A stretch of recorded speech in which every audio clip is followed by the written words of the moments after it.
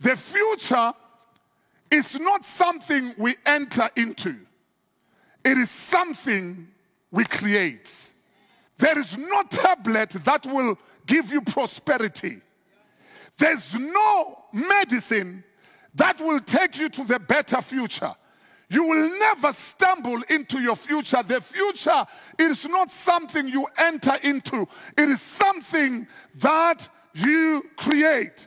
Listen to me. My life took a giant leap forward 20 years ago when I got the revelation of this. That your future is not a miracle or a mystery. It is a harvest of choices you make today. So if you make right choices today, let me tell you, you're going to harvest a bright future.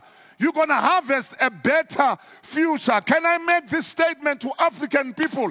There is no oil that will give you a better future.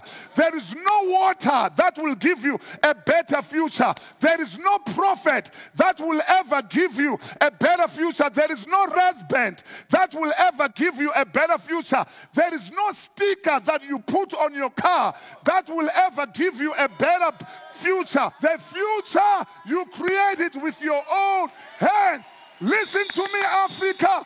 Wake up, wake up, wake up, wake up.